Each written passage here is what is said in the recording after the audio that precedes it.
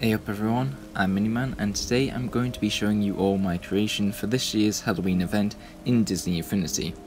So today I'm going to show off a pretty big and detailed build that I have created.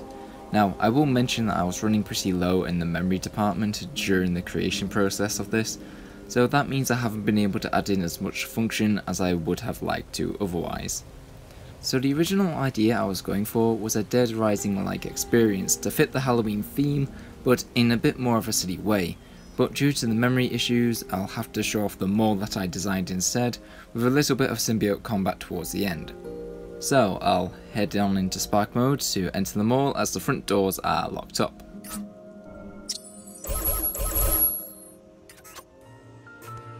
So here we are inside the mall, with many details in the hallway and shops along each way. So let's have a tour around the mall, and if any of you would like to come up with a name for the mall, then feel free to comment it. So our first stop is a sports themed shop, with many different sports items, fruit and a trophy, and even a punching bag. And I also included a hanging bar, which if you hold on to for too long, yeah, that happens. Anyways, across the hall we have our next shop, which I suppose is more of a pharmacy as that's what I tried to aim for here. This area specifically takes inspiration from the pharmacy location you go to get Zombrex in Dead Rising 2, although mine has a lot less detail than that specific store. Moving on to the next shop just before the main lobby, we have a high quality fashion shop, as can be told by the fancy floor, the multiple dresses here on display, alongside some crowns, and we also have Cinderella's glass slippers. I don't know how those got there. Now moving out into the main lobby of the mall, and this location is really pretty, as it includes a fountain in the middle with some marvellous statues to see, and some beautiful architecture. And here's an interesting fact about this architecture. You see, this architecture here was originally a staircase as the mall was going to have a second layer, but the enemy struggled to get up it during testing, so I decided to scrap the second floor entirely and change the staircase into this nice architecture you see before yourself, which I also decided to mirror at the other side.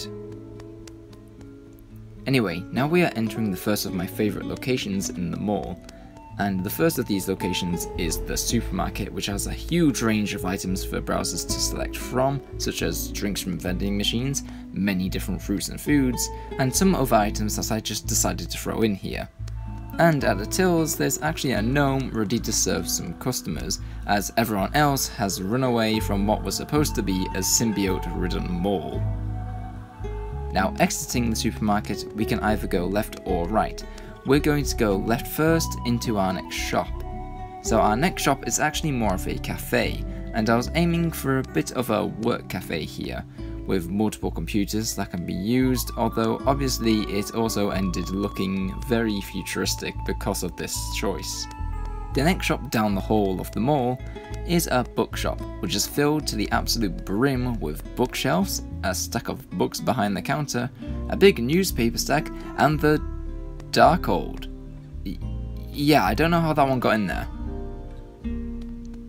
And the final shop in this hallway is an antique treasure shop with loads of precious goodies to feast your eyes upon, even including the Infinity Gauntlet and the Genie's Lamp. I also included these as guardian torches to fit the aesthetic. I think they actually look quite good. Now coming back through the hall and past the break station, we enter my absolute favourite location that the mall has to offer, and that is the outdoor park area, which is filled to the brim with plant life, a path to follow, statues along the path trail, and a small lake with some parrots hanging off a tree. And another thing this park has is hidden behind the beautiful nature, is the mall's very own Room of Wonders, housing some gold, gemstones, and a not so hidden Mickey. And finally, coming to the other side of the park, you'll actually find the only item that you can pick up and use in the entire map, that item being Wart's legendary sword in the stone.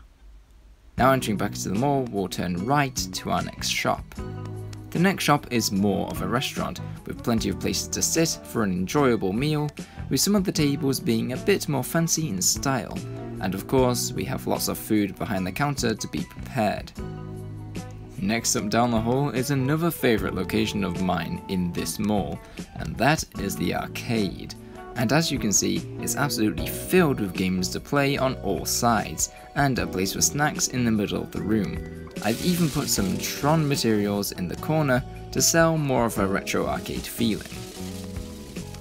Next up down the hall is well, I suppose it's kind of a storage room, with a few bits and bobs and an X on the floor.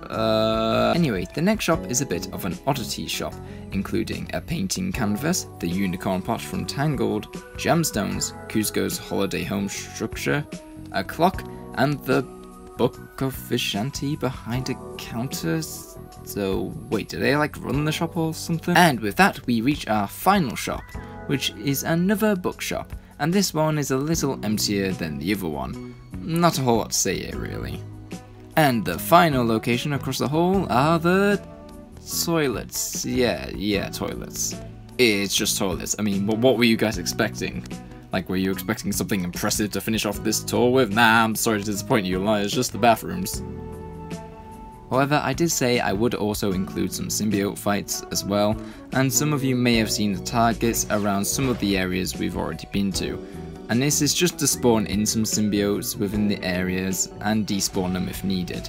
I also got some of these fights with a more nighttime sky, and the mall still looks really nice under the blanket of night. Even the outdoor area does, and by the way, the outdoor area is one of my favourite areas, so I guess that's kinda biased. And with that said, that is the end of this creation. It's not fully what I intended, but the memory limit prevented me from adding in other things that really could have helped cement in more of the Dead Rising experience. But I suppose the mall will do for now. Thank you all for tuning in to my creation, everyone. And feel free to share the name you like to give the mall in the comments below. And if you like this video, feel free to give it a like as well, and I hope you enjoy the rest of this event.